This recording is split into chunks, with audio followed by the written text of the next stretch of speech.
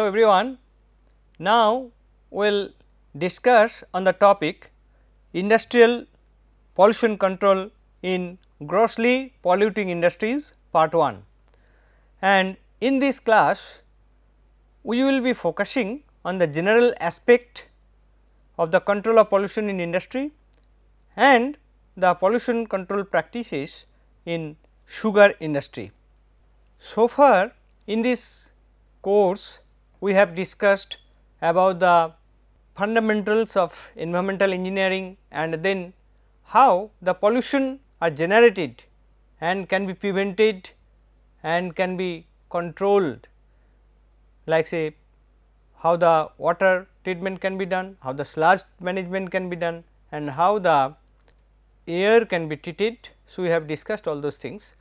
Here we will be discussing more on the basis of specific industry type, and before that we will have short discussion on the overall aspect of the industrial pollution control.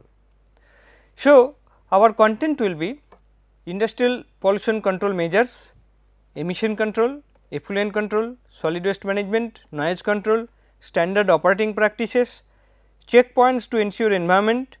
These are the overall aspect, and then we will be discussing on pollution control in sugar industry, pollution control in distillery, pollution control in tannery, pollution control in pulp and paper industry and pollution control in petroleum refining industry in 5 classes.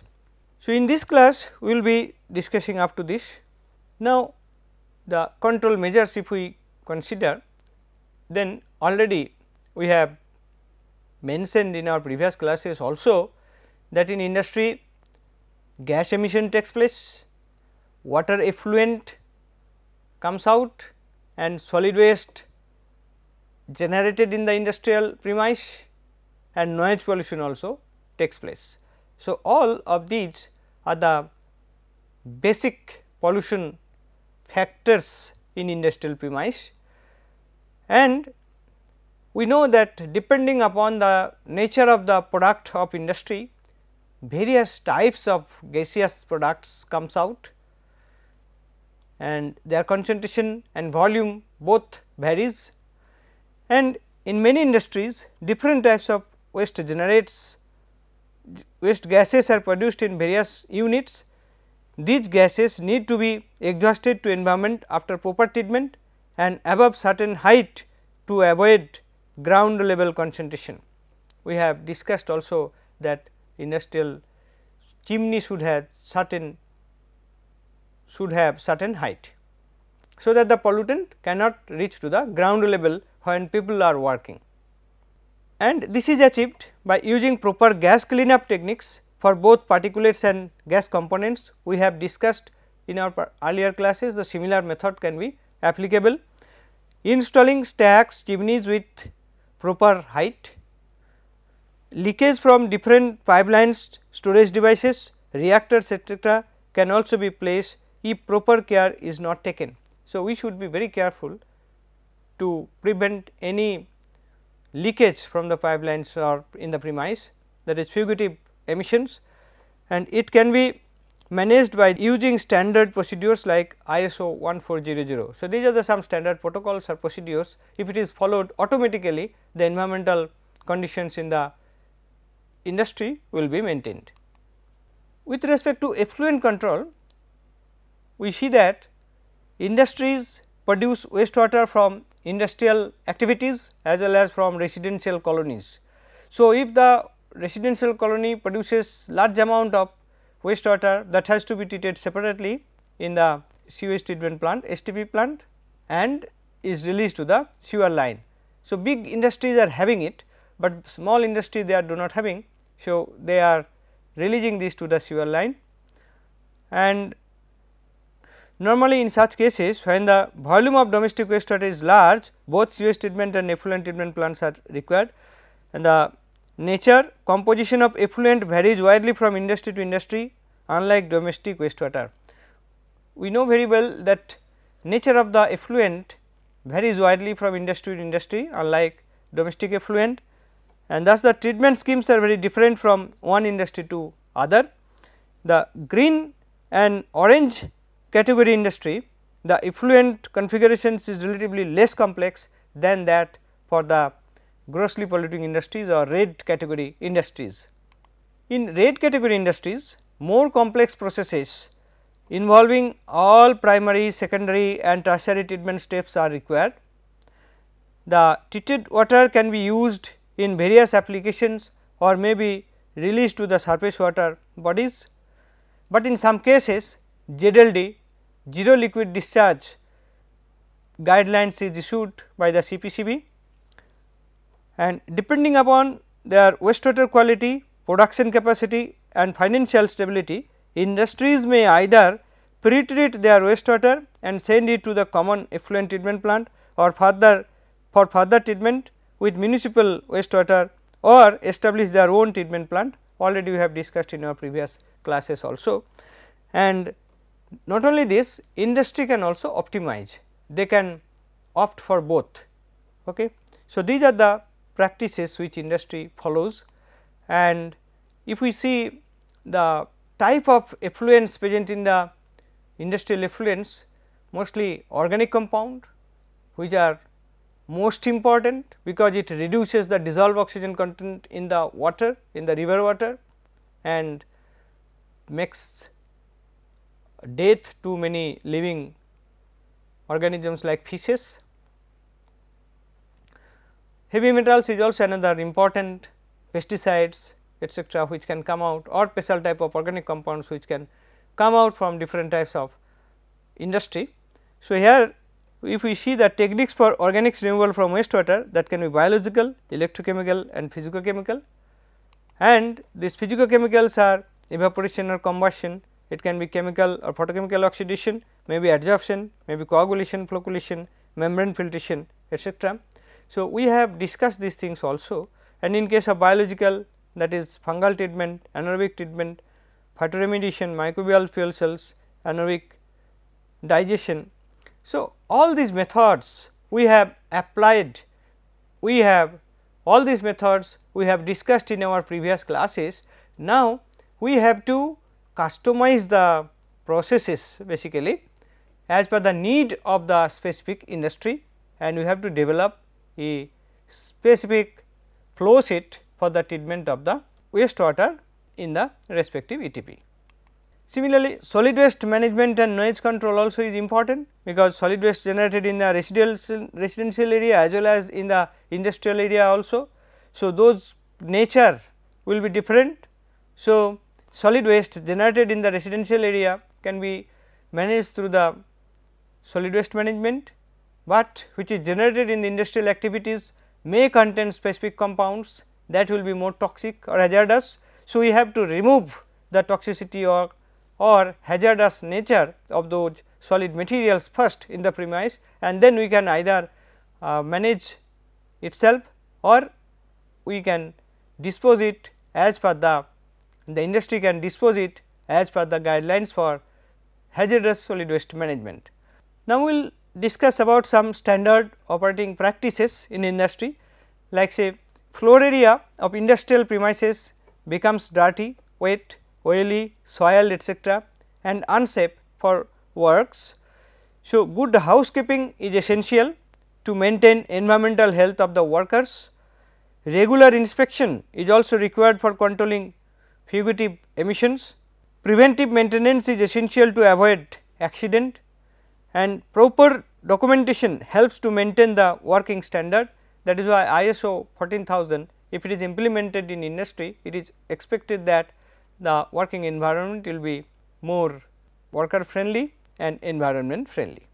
Proper painting of different process lines is important, like say in industry say streamline may be there, maybe some water line, may gas line. So, if it is marked with different color as per the industrial practice, then anybody working in the area will be aware about the nature of fluid being passing through, and they will take necessary precaution. So, accident can be avoided, and standby arrangements should be made for each important equipment related to the environmental control activities, because there may be some need for maintenance for any equipment. At any time any equipment can be affected and can be non-functional for certain time. So, at that time we should have some alternate arrangement, otherwise if the time required for the maintenance is more than certain limit, then it will be very difficult to maintain the situation or the ETP activities. So, the standby of the equipment is very important. Now, we will see the checkpoints to ensure environment in the industry. So, production capacity as per consent from government authority. So, government authority gives consent to each and every industry for its operation under certain conditions, and it also specifies the production capacity. So, regularly if the management takes care about it that we are not producing much more than that, so certainly environment will be under control. And the consumptions of materials as per approved ratio, again that some approved ratio is provided in the consent, that this type of materials will be used and maximum amount will be this much, the ratio will be this much. So, all these are maintained, means process is followed properly. So, there will be the product will be produced as per the expected situation. So, there will be less pollution chance, and production of emission and effluent as per standard with respect to quality and quality. So, each day if we take the reading in each shift, and after certain interval the quality of the effluent or the emission, so certainly there will be good chance to eliminate any sort of environmental pollution. So, that is done basically. So, now CPCB or State Pollution Control Board are having online camera, and they are having some monitoring system to get online data in terms of effluent treatment and treated water quality, and also the gas emission taking place through the stack. Updated process flow sheet, we need to, the industry need to update the processes from time to time and to ensure that this is being improved, because by the improvement of flow sheet, that means the replacement of equipment or some process steps, there might be possibility to improve the environmental condition. And then segregation of waste and pre-treatment prior to final treatment.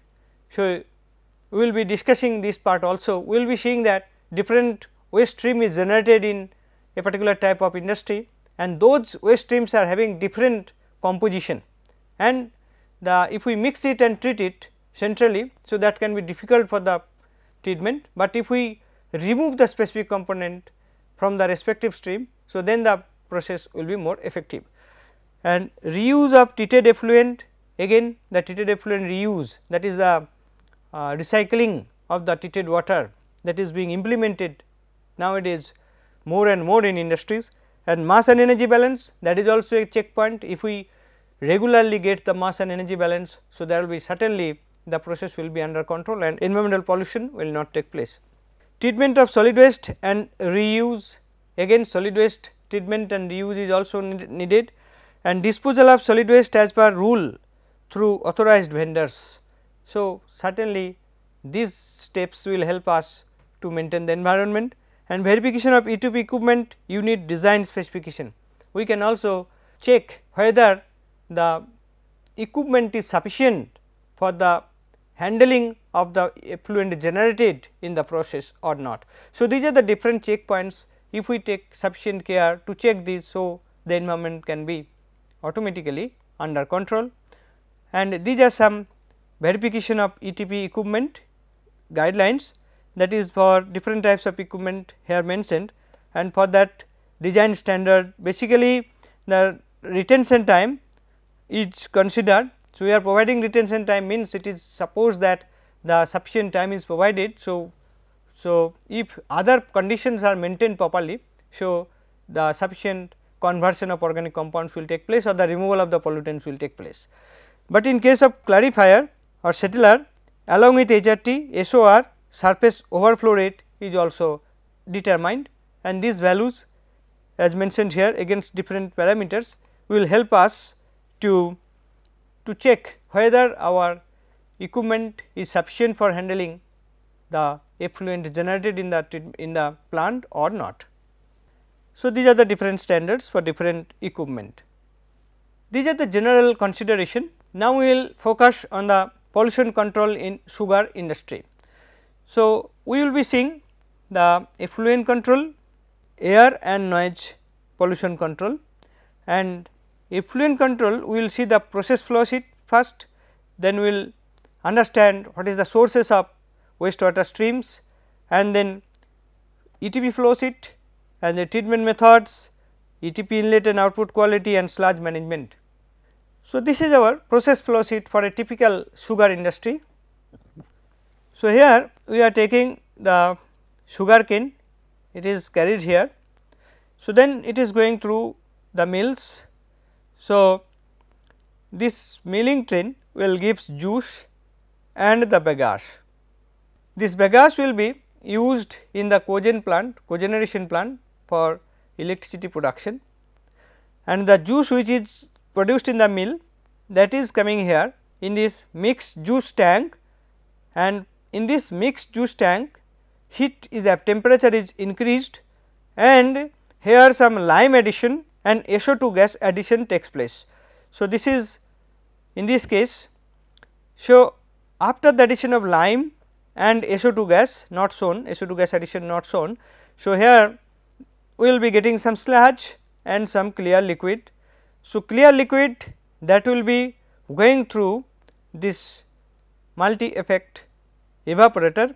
So, in this evaporator the moisture will be evaporated, the water will be evaporated and it will be collected and condensed, it will be condensed and collected, and the sludge which you are getting here, that will be going through this vacuum, rotary vacuum filters, and then we will get the cake, and the other part which we are having, that will be again added here.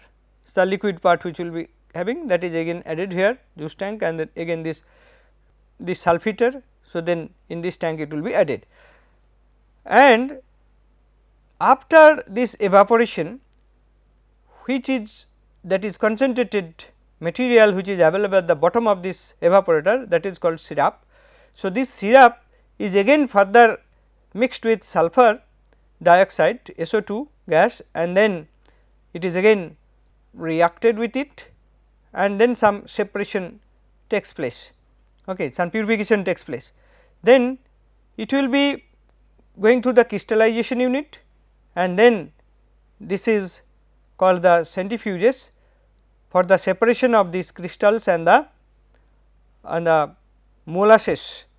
So, the liquor after this vacuum pans, that is called massiquit, and this massiquit basically contains sugar and the molasses. The liquor is molasses and the sugar crystal comes out. So, then sugar crystal is dried and it is packed, and this molasses which comes, that molasses will be having different sugar content, and A, B, C type is there, and this molasses is the feedstock for the distillery unit. Now, this is the overall process for the sugar industry. So, we see the wastewater mainly generating here the vaporized water from the juice which is coming out from this evaporator, that is condensed and collected, and it is cooled, and in this cooling tower that water continuously overflows. So, this is the water one source of wastewater. Other source of wastewater is your in the whole process, the cleaning activities etc., that gives the process water, and other type of wastewater can be generated in this evaporator cleaning. The tube evaporator tube cleaning will give us other type of wastewater. So, we see if we consider these three types of wastewater, certainly the composition will be different. In case of this, the cooling tower overflow, that is called this condensed water, that will be containing sulfur, because this sulfur dioxide is added. So, that will be containing sulfur, but which water is coming from the overall plant, that will not containing the sulfur, that will containing oil, grease etc., and this their boiler will be there, boiler will be having some blow down, that will be having different quality, and when you are doing the cleaning of this evaporator tube, then also the water which will be generated, wastewater which will be generated, that will be having higher pH and that will be more toxic. So, these are different types of effluent water we can get. Now, the process flow sheet, the description is given, we have already described the process.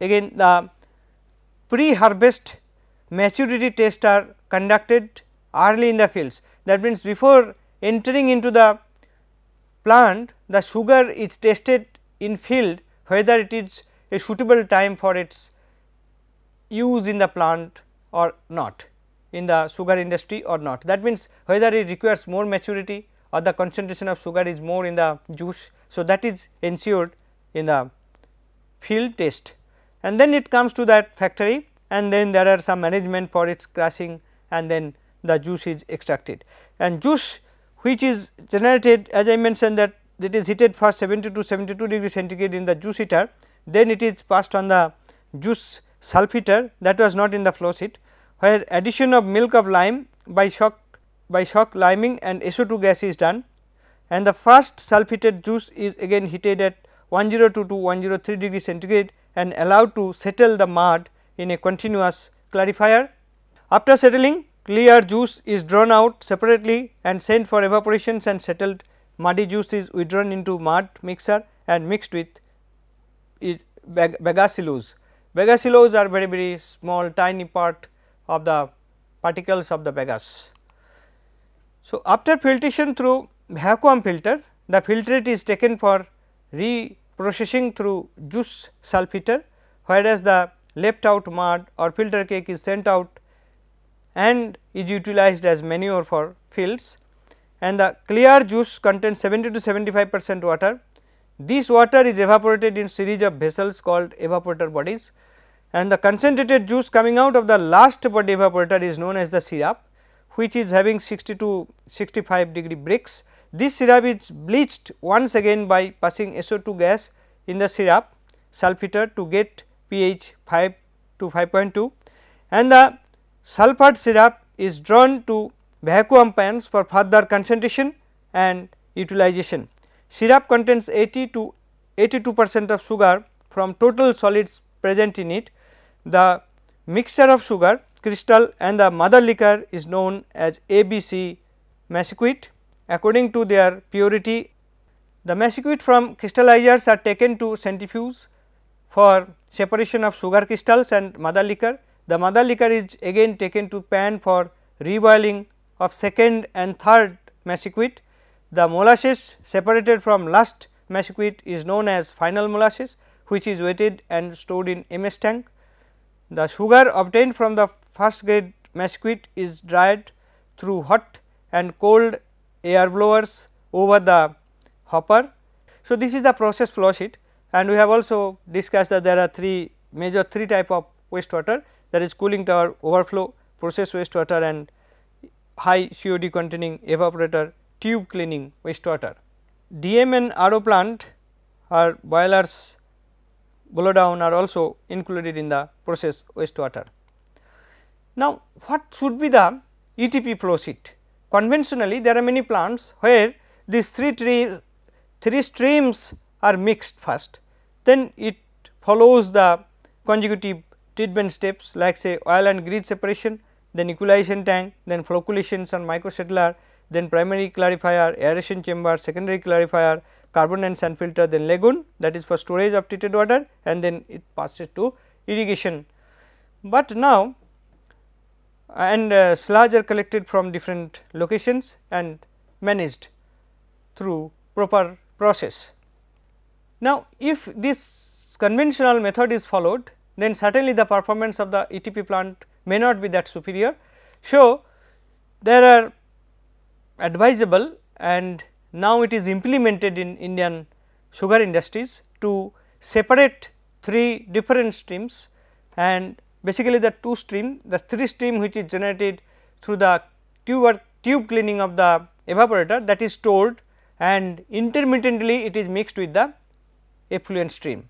and other 2 continuously treated separately, like for example, say process effluent which will be having oil grease, oil separation will take place, oil skimming, then equalization tank, then primary clarifier, then aeration tank, and the cooling tower blow down or overflow, we can say cooling tower overflow. So, it is coming through lime addition, lime reaction tank, then microsettler, then it is coming to first aeration tank. So, this process basically is responsible for the removal of sulfur. Okay, so, sulfur removal, then it is coming to here. That means, after that this aeration, the microbes which is available here, that will be free from the risk of sulfur addition. So, that is the beauty of this process, and this is advanced flow sheet we can say. And then it is going to secondary clarifier, the secondary clarifier to second stage aeration, and here we will be getting the sludge. Okay. And then it is going to secondary clarifier, again we will get sludge, and then it is sand filter, tertiary treatment, then carbon filter, again tertiary treatment, and treated water to going to treated lagoon. So, high COD containing tube cleaning wastewater is sent to equalization tank with regulated flow. So, intermittently it is sent into this equalization tank, so that the load is not much on this microbial activity in the aeration tank. So, these are the treatment methods. So, the wastewater from cooling tower is collected in PCT collection tank, where hydrated lime is added, and the wastewater is sent to reactor followed by microsettler for sulfur removal. The supernatant from the reactor goes to the microsettler unit and retains for around 3 hours to settle the suspended solids or sludge. The sludge from microsettler is filtered by a filter press, and the cake is used for land filling or as fertilizer. The water from microsettler goes to first aeration tank, that is first stage of secondary treatment, where BOD and COD are reduced by microbial activity. On the other hand, oil and grease separation takes place from process water stream prior to its entry into the equalization tank, where hydrated lime is added. Air and coagulants addition takes place in the equalization tank, and the wastewater from equalization tank is sent to the primary clarifier. High COD containing evaporated tube cleaning wastewater is stored in hazardous tank and sent to equalization tank with regulated flow intermittently. This shows the oil separation unit, and this is the lime addition. The sludge from the primary clarifier goes to sludge drying bed and filter press, and the water goes to first aeration tank. Then first stage of secondary treatment, where BOD and COD reduced by microbial activity. The residence time of the wastewater in the first aeration tank is more than 30 hours. Typical DO value and MLSS value are 122 and 2500 mg per liter respectively. From first aeration tank, water goes to tube settler or clarifiers, then supernatant goes to second aeration tank, and further conversion of organic compounds takes place through microbial activity to reduce BOD and COD to desirable range. From second stage aeration, the water goes to secondary clarifier tube settler to settle secondary sludge, which is sent to sludge drying bed with recycle to aeration tank first and second. The water from secondary clarifier tube settler is passed through tertiary units such as multigrade carbon and sand filters. The treated water is stored in lagoon, stored for some time and released to surface body for its is supplied for irrigation. The sludge after drying in sludge drying bed is used as a fertilizer. So, this is secondary treatment unit, that is aeration tank, and this is secondary clarifier. So, sulfur removal is done with the cooling tower stream before entering to the aeration tank. So, after cooling tower tank lime addition, the wastewater is sent to microsettler for sulphate removal, which works in 2 stages. In the first step, alkali addition takes place to precipitate out calcium sulphate in terms of gypsum.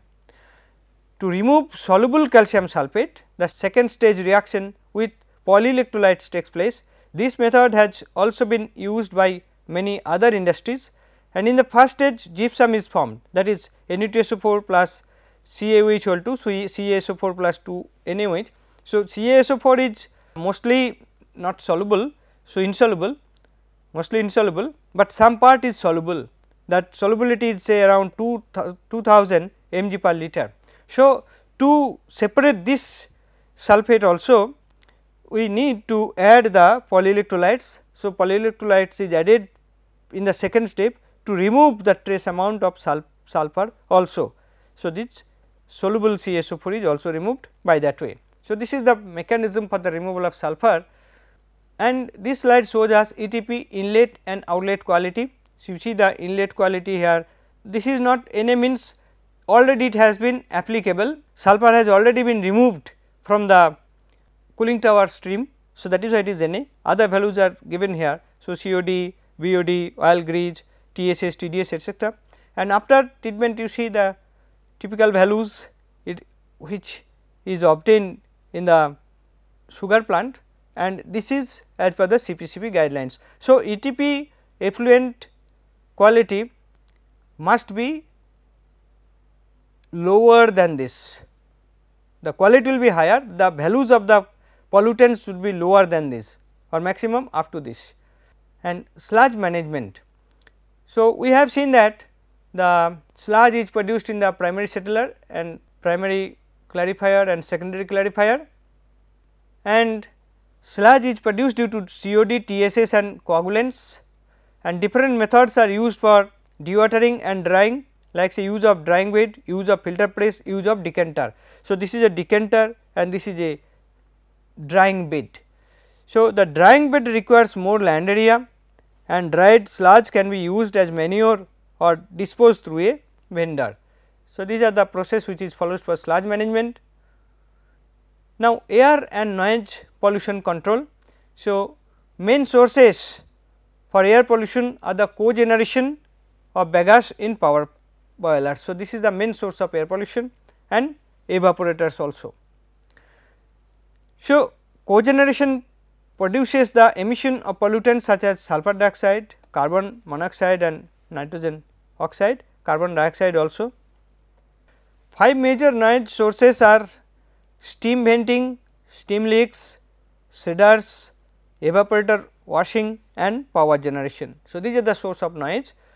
So, air pollution equipment should be installed for air pollution control, and appropriate measures should be taken to reduce the noise level, such as using silencer in boiler, providing hearing protection devices etc. So, once we are able to identify the sources of the air pollution and noise pollution, then we should need to implement the methods for its control. So, that way the industries are following nowadays, and industry need to take more care in future as well to make environment free from the pollution. Up to this in this class, thank you very much for your patience.